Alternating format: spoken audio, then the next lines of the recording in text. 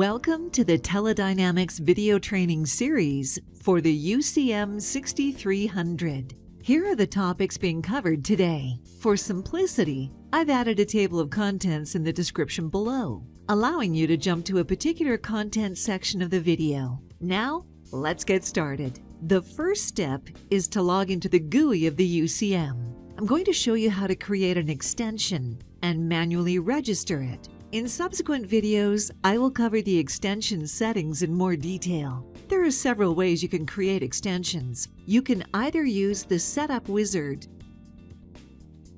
import extensions using a CSV file, or you can manually create one or more extensions, like I will show you today. First, click the Add button. You can change the add method to batch if you would like to create multiple extensions, all using the same general settings. If you decide to use just the default settings here, you can always edit your extension settings later. Next, click Save, then click OK, and lastly, click Apply Changes.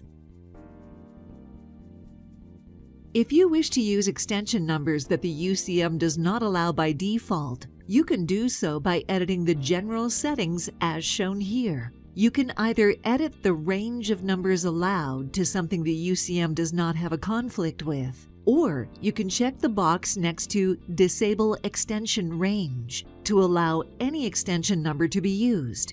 Be careful if you enable this setting.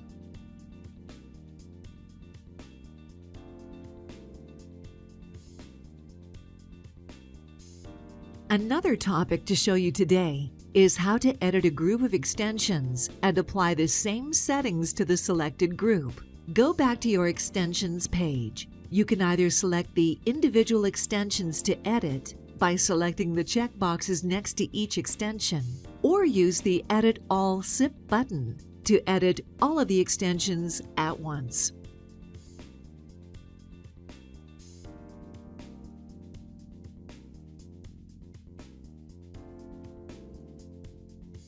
Always remember to click Save and then Apply Changes. The last topic for today is to manually configure a phone to register to the UCM. While most prefer to use some type of auto-provisioning like zero config, I wanted to show you that you can also set up phones through the Phones GUI interface quickly and easily. First, get the IP address of the phone to log into. Then, open a browser tab and log into the phone's GUI.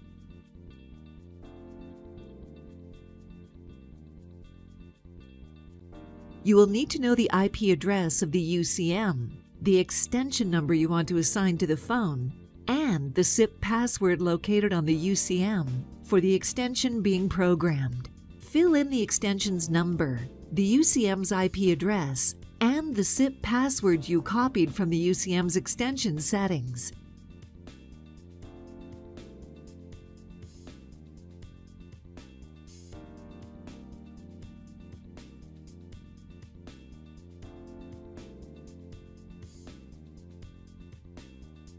Then click the Save and Apply button. That's it! You can check that the phone is now registered because the gray handset icon has now changed to green in the top left corner of the phone's GUI. You can also check the phone status on the UCM under Extensions. If you enjoyed this video, please click the like and subscribe buttons below. The voiceover service featured in this video has been provided by me, Allison Smith of the IVR Voice. Contact me today for your customized IVR and voice services needs. If you have questions or need additional information about the topics covered in today's video, please contact your Teledynamics salesperson or contact us using the information provided here.